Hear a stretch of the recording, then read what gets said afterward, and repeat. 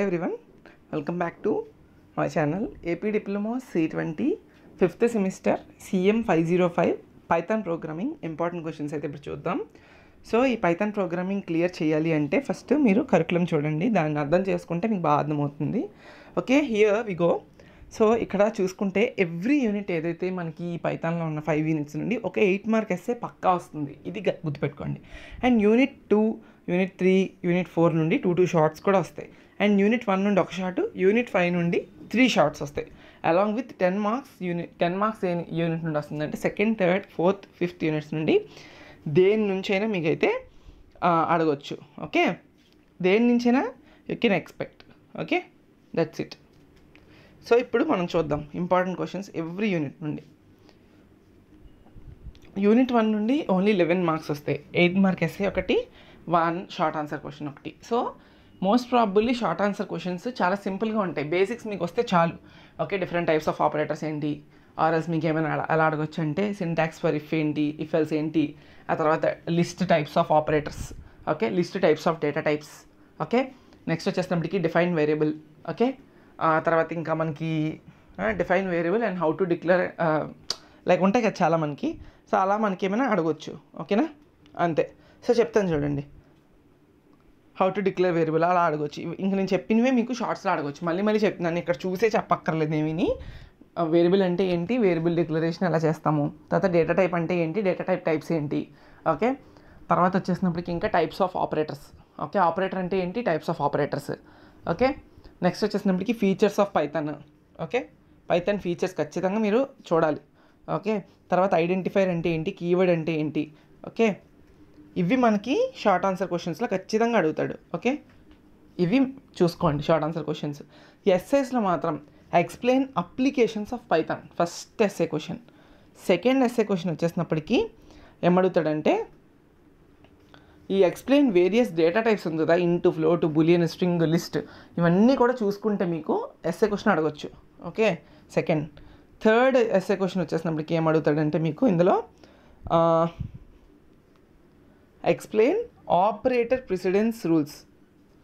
Fourth వచ్చేసినప్పటికీ give the steps in develop a simple Python program and execution. ఇవి SA questions కింద అడగొచ్చు, చూసుకోండి. Okay, and ఇక్కడ list types of functions అవన్నీ ఉన్నాయి కదా, అవి చదువుకోండి, లేకపోతే లేదు, నీడ్ లేదు. Okay, control flow and loops, చిన్న చాప్టర్, ఏం లేదు. ఫస్ట్ మీరు ఏం చేయాలంటే ఇక్కడ నేను చెప్పడానికి కూడా ఏం లేదు, నవ్వొస్తుంది చూస్తుంటే ఈ చాప్టర్స్లో.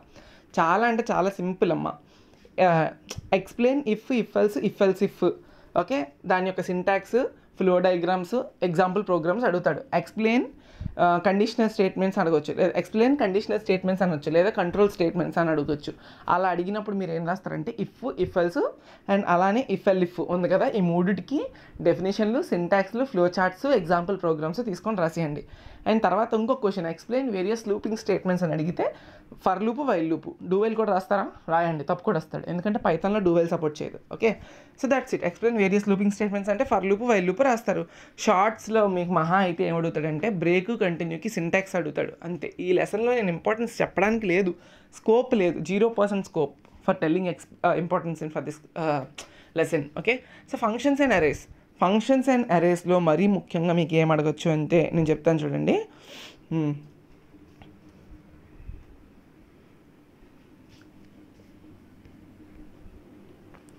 Just a minute.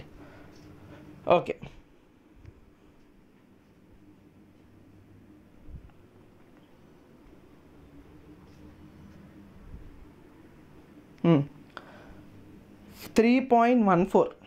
C3.14 explain accessing of elements in an అరే.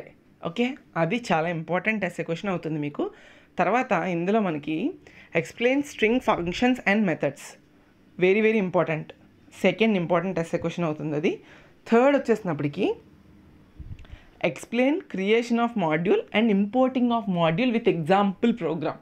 ఇది మాత్రం గుర్తుపెట్టుకోండి, explain how to create a module and import module with example programme అడిగితే మీరు ఎలా క్రియేట్ చేస్తారు, ఎలా ఇంపోర్ట్ చేస్తారని ఎక్స్ప్లెనేషన్ ఇచ్చేసి దానికి ఒక ఎగ్జాంపుల్ ప్రోగ్రామ్ రాయాలి. అండ్ అలానే ఇక్కడ explain accessing of elements in అరే అంటే ఒక అరే ఉంటుంది కదా, ఆ అరేలోని ఎలిమెంట్స్ని మనం ఎలా యాక్సెస్ చేస్తామని చెప్పేసి ఎగ్జాంపుల్ ప్రోగ్రామ్ రాయాలి మీరు. ఓకే, సో అది. సో 3.14, 3.15 3. ఇంకా ఏం చెప్పాను, 111, 3.11 అండ్ అలానే 3.7. ఇవి ఇంపార్టెంట్ ఎస్సేస్ మీరు చూసుకోవాల్సింది. అండ్ షార్ట్స్ విషయానికి వస్తే రిటర్న్ స్టేట్మెంట్ యొక్క నీడ్ ఏంటి అని అడుగుతాడు. Local and global variable difference అడుగుతాడు.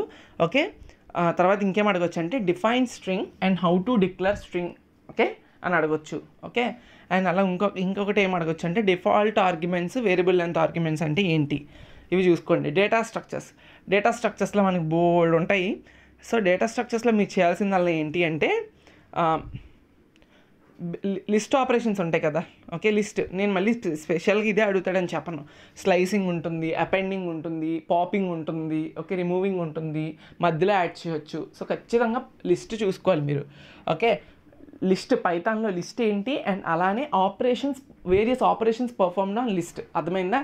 స్లైసింగ్ ఉంటుంది, ఓకే, తర్వాత అపెండింగ్ ఉంటుంది, పాపింగ్ ఉంటుంది, రిమూవింగ్ ఉంటుంది, చాలా ఆపరేషన్స్ ఉంటాయి మనకి లిస్ట్ మీద. అవన్నీ మీరు చూసుకోవాలి. ఓకే, సో అది చెప్తున్నా. తర్వాత ఇంకొకటి వచ్చేసినప్పటికీ డిక్షనరీస్ చూసుకోండి. టపుల్స్ వదిలేయండి, డిక్షనరీస్ కూడా చూసుకోండి. సేమ్ అలాగే explain operations and methods of డిక్షనరీస్లో కూడా కీ వాల్యూ పేర్స్ ఉంటాయి మనకి. ఆ కీ వాల్యూ పేర్స్ని చాలా మ్యానిపులేషన్స్ చేయొచ్చు మనం. టపుల్లో మ్యానిపులేషన్ చేయలేం, మీ అందరికీ తెలుసు. అవి ఏంటవి ఇమ్యూటబుల్ కదా, సారీ అదే అంతేలే. సో అలా మీరు చూసుకోవాలి. లిస్ట్ అయితే mutable, you can do any manipulation for data. అదే టపుల్ విషయానికి వస్తే దాంట్లో మనకి ఏం చేయడానికి లేదు, అది ఇమ్యూటబుల్, మార్చడానికి కావద్దు డేటాని. అలానే డిక్షనరీస్ కూడా యూ కెన్ చేంజ్ కదా. సో డిక్షనరీ మెథడ్స్ అండ్ ఎలా డిక్షనరీని క్రియేట్ చేయాలి అనేది ఒక question, and list methods and అలానే లిస్ట్ని ఎలా క్రియేట్ చేయాలి అనేది ఒక క్వశ్చను. ఇది ఖచ్చితంగా బాగా చూసుకోండి. అర్థమైందా? ఇప్పుడు యూనిట్ 5 చూస్తే మనకి ఇందులో నుండి మీకు చూసుకోండి, ఆబ్జెక్ట్స్, ఊప్స్ మొత్తం అంత ఇంకేం లేదు. ఓకే, సో సింపుల్గా తేల్చేశాడు ఇక్కడ మాత్రం ఊప్స్ అని చెప్పి. సో నేనైతే ఎక్సెప్షన్ హ్యాండ్లింగ్ కోసం చెప్తాను. చాలా ఇంపార్టెంట్ క్వశ్చన్ ఎక్సెప్షన్ హ్యాండ్లింగ్ 5.9. ఆ ఎక్సెప్షన్ హ్యాండ్లింగ్లోనే మనకి ట్రై, క్యాచ్, ఓకే, తర్వాత త్రోస్, గెట్స్, ఫైనలీ ఇవన్నీ కూడా ఉంటాయి కదా. ఆ 5 కోసం అయితే చదువుకొని దాని రిలేటెడ్ ప్రోగ్రామ్స్ అయితే మీరు ప్రిపేర్ అవ్వండి. ఓకే, ప్రతిదానికి ఇప్పుడు ఏవైతే నేను ఎక్సెప్షన్ హ్యాండ్లింగ్ కాన్సెప్ట్స్ చెప్పానో మీకు అవన్నీ కూడా మీరు ప్రిపేర్ అవ్వండి. ప్రిపేర్ అయ్యి ఆ 5 రిలేటెడ్ బ్లాక్స్ కోసం చిన్న ఎగ్జాంపుల్ ప్రోగ్రామ్స్ ప్రిపేర్ అవ్వండి. అది ఫస్ట్. తర్వాత method over riding and method overloading in Python, very very important. Method overloading అంటే ఏంటి, ఎందుకు వచ్చింది, దాని example programme. Method over riding అంటే ఏంటి, ఎందుకు వచ్చింది, దాని example programme. Very very important. తర్వాత ఇంపార్టెంట్గా మీకు చాలాసార్లు అడిగే క్వశ్చన్ ఏంటి అంటే define class and object and create a class and object in Python with an example programme. ఆబ్జెక్ట్కి క్లాస్కి డెఫినేషన్ ఇచ్చేసి అండ్ క్లాస్ని క్రియేట్ చేయమంటాడు, అండ్ అలానే క్లాస్లో ఆబ్జెక్ట్స్ని క్రియేట్ చేయమని చెప్తాడు. అందులో మీరు ఫంక్షన్స్ అన్నీ క్రియేట్ చేసుకొని ఆబ్జెక్ట్ మీకు తెలుసు కదా ఎలా చేయాలో, ఆబ్జెక్ట్ క్రియేషన్ ఎలా చేయాలో పైథాన్లో, అలా చేసి ప్రోగ్రామ్ రాయాలి. అర్థమైందా? ఇది important question. Okay, define class and object and how to create a class with an example programme అని చెప్పి మనకు అడగొచ్చు. అది first. And method over riding programme చూసుకుంటారు. తర్వాత వచ్చేసినప్పుడు ఎక్సెప్షన్ హ్యాండ్లింగ్ చూసుకుంటారు. ఓకే, షార్ట్స్లో మీకు ఏమడుగుతాడంటే మీకు షార్ట్స్లో define class and define object ఖచ్చితంగా అడిగేది. అండ్ అలానే ఫీచర్స్ ఆఫ్ ఊప్స్ అని అడుగుతాడు. Okay, features of object oriented programming అంటే ఏం రాస్తారు మీరు?